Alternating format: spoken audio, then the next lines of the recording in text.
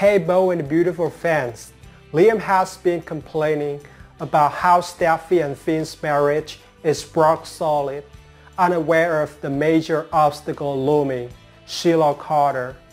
It's amusing how quickly he changed his tune.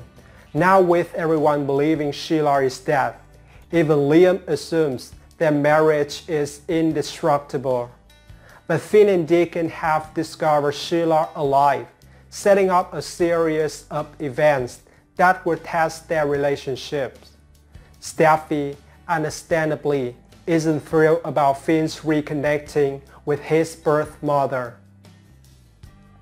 However, Finn is adamant about welcoming Sheila into his life. This conflict could spell trouble for their marriage, potentially leading to a separation or divorce. Meanwhile, with Ivy's return, Liam finds himself drawn to her, especially with both Steffy and Hope unavailable. Steffy, in turn, may find herself reminiscing about her past with Liam. With another woman pursuing him, Steffy might reconsider her stance on their relationships.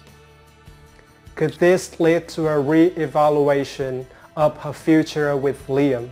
Perhaps if Steffy starts pursuing Liam, Finn will realize where his priorities lie. It's essential for him to prioritize his family while maintaining a relationship with his birth mother.